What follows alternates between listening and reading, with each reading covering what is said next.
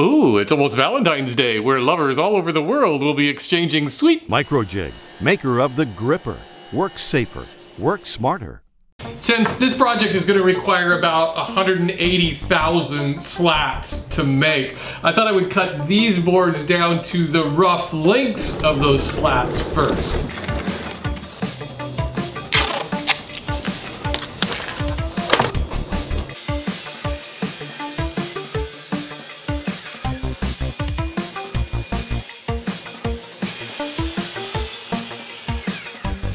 For cutting the longest pieces to their length, I'm going to use my table saw with my crosscut sled. I've attached this extension arm and a stop block.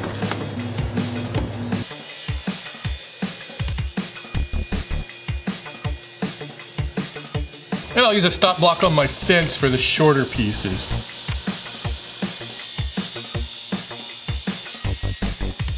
I want the width of these strips to be as wide as the thickness of the board, so I can just line up the edge of the board and bring my fence over.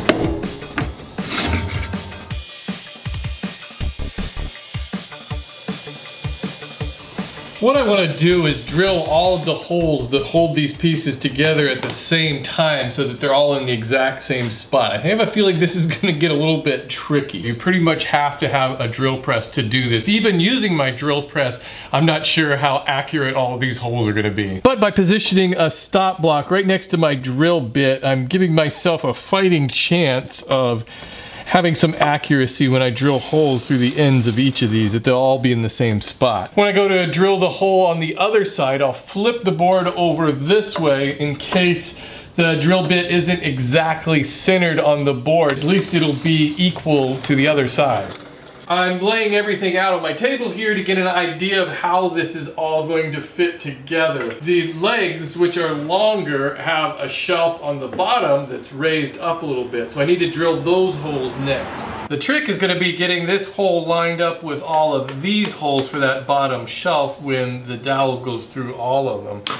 So what I've done is I just cut a little piece of the dowel and I'm going to hook these two together.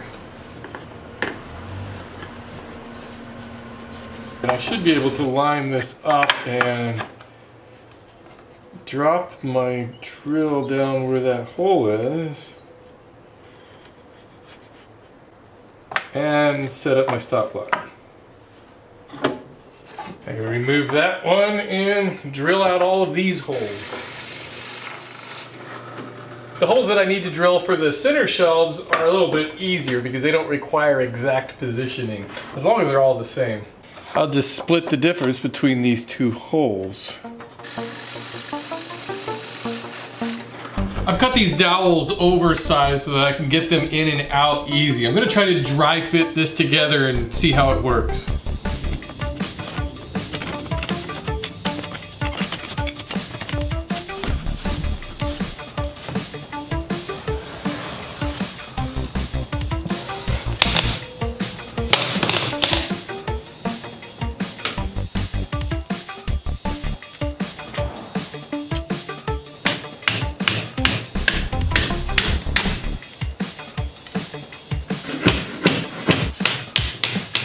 So I think I'll just leave it assembled. I can put a dab of glue on the ends of each dowel and then put my support cleats in that are going to help keep this square. A dab of glue on this side and a dab of glue on this side. I think I can slide this final piece on here and here.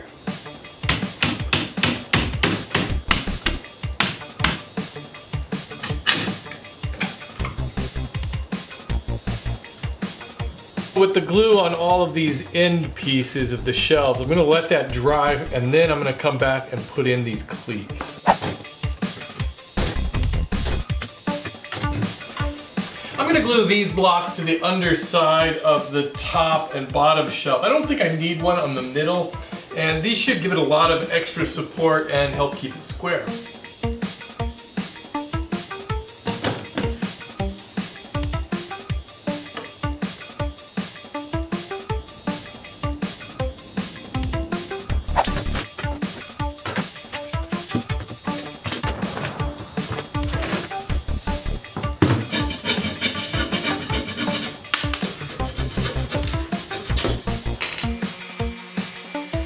gonna finish it by wiping on some Danish oil.